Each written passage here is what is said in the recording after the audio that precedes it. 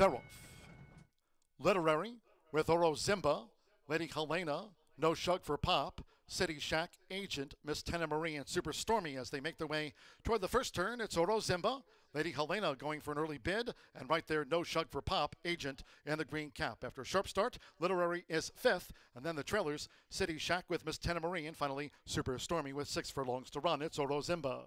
Oro Zimba leads them to the back of the course with Alba Jimenez. Oro Zimba in front of a tracking Lady Helena by 2. No Shug for Pop and Literary is a ground-saving fourth with Agent. 5 lengths off this leader, Oro Zimba, who leads the turf mile. And then comes City Shack, who's next, while drafting in behind Phillies. Break of 3 to Super Stormy up one spot, and that relegates Miss Tenna Marie to last. The opening quarter for Oro Zimba, 23.09 seconds. Past the half-mile pole at 11-1, it's Oro Zimba. Oro Zimba continues to lead Lady Helena.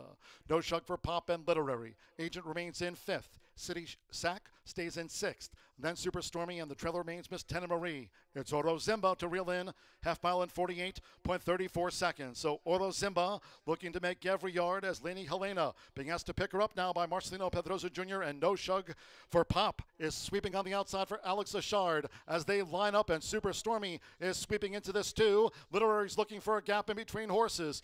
It's Super Stormy. Literary's made a split toward the inside along with down toward the inside, No Shug for Pop. Literary drives through. Lady Helena gives way. It's Literary. Santos Sanjor for Tim Eggleston and Essex Longwind. It's Literary who's beaten home Super Stormy. No Shug for Pop. City Shack. Lady Helena gave way. Agent. We trail back to Oro Zimba, who led them a long way, and Miss Tenna Marie never picked up.